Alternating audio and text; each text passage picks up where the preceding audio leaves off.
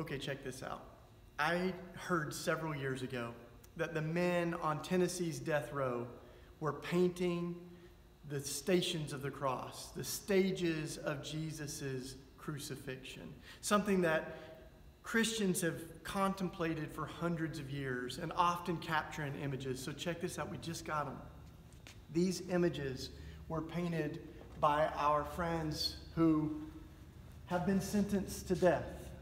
And they worked together to create these images of the traditional stations of the cross. So this is Jesus being condemned to death, forced to carry his cross, falling to the ground, comforted by the women of Jerusalem.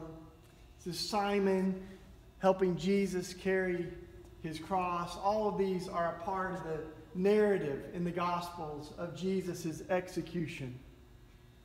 And the power and the idea that these were painted by men who have been condemned to death, some of whom have now passed away.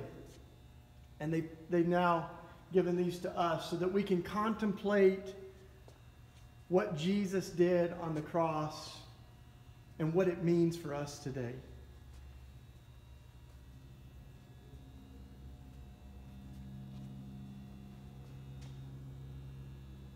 That last one is the resurrection.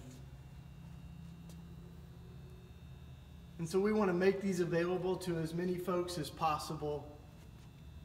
And we're so grateful for the men at Riverbend and also for the folks there at the prison who allowed them to paint these images for us.